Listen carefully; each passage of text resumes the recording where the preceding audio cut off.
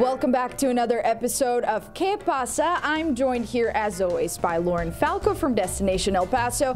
We got our coffees ready, and that is because we are currently at the Desert Moon Emporium here on Mesa. Lovely spot. The coffee is even better. Lauren, tell us some more.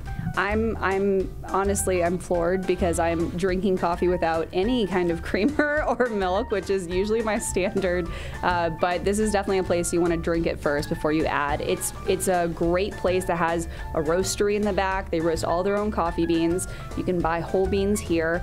And this guy's been in the game for 20 years. So, I mean, the owner and his wife are extremely talented and very passionate about coffee. So I think this is a place that you can come to really try something different and try something new in El Paso. And separately too, they have a lot of really great gifts. They also focus on baskets. So like if you want to come in, make all this like local basket for, you know, people who are coming in, it's just a really great space.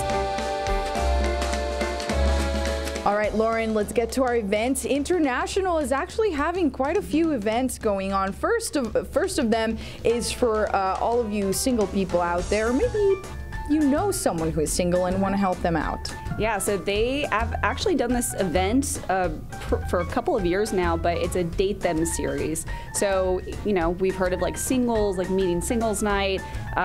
This is a great event where you can actually pitch yourself or a friend at this event to other singles. So it's really cool. It's on July 31st at International. They have another event happening as well relating to tacos. Yes. What about that one? So everyone knows, look it up. It's at International. It's inside International on the first floor. We featured it. We featured it. It's delicious, and their specialty is vegan. So they're doing an artisanal vegan taco series every Thursday, and they're going to do it on August 1st at International, inside International Bar.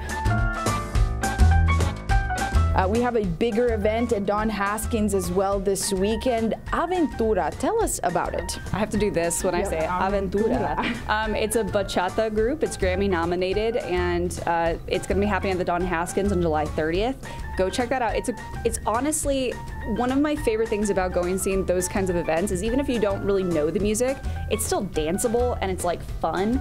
So, you know, even if you're not a fan, maybe you'll be a fan. We have another really huge event happening this weekend as well. It's been happening for many years here in the borderland. It is the Summer Days of Remembrance Bridal, Quince, Sweet 16 Expo. You have everything you need there. Tell us about it, Lauren. Yeah, so this is actually its 18th Expo, which is really cool. Elegant Penguin puts it on, and it's a huge expo, as you mentioned, but it covers kind of the gambit of like special occasions. So bridal, quince, sweet 16, but it's really good for just party planning in general. If you're looking to plan a really big party for an event, that's happening on August 4th, Sunday, August 4th at the El Paso Convention Center. Awesome. Lauren, thank you so much. Once again, if you want to look at any of these events and numerous other ones, you can go to visitelpaso.com, and we'll see you again here on Que Pasa next week.